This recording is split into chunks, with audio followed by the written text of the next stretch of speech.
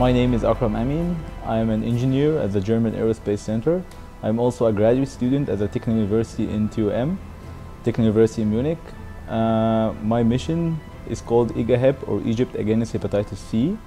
We are planning to send purified proteins of the hepatitis Z virus in order to be crystallized in a microgravity environment, and then after it returns from the ISS, we can try to gain the crystal structure of it and try to understand its behavior and how it replicates, and after that we can use this information to target the replication process and stop it.